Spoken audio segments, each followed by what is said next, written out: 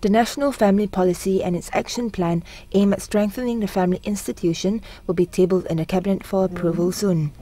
Women, Family and Community Development Minister Datuk Seri Shahrizat Abdul Jalil said the proposal paper and the policy was in the final stages of preparation.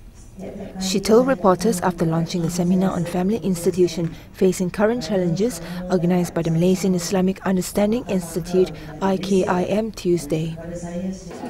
Kita berada dalam stage akhir untuk persiapan dasar keluarga negara dan pelan tindakan, dan siap saja dalam kita membuat persiapan untuk dasar keluarga negara ni, kita dah ada beberapa bengkel, workshop, perjumpaan, perbincangan dengan pakar, aktivis dan semualah yang terlibat, dan boleh kata it's already dah dalam final stages dasar keluarga negara.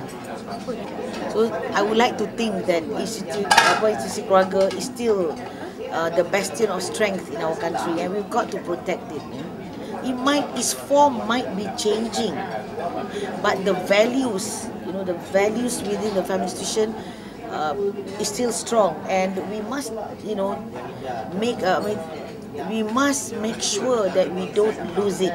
Not take for granted. We cannot take it for granted, and we cannot lose it. Kalau kita hilang itu, hancur negara kita. She adds the ministry will state clearly to the people on the formation of the family institution, including the risks involved in marrying late or refusing to get married at all, which has become a trend in the present society. Rebecca Yao, The Star, Malaysia.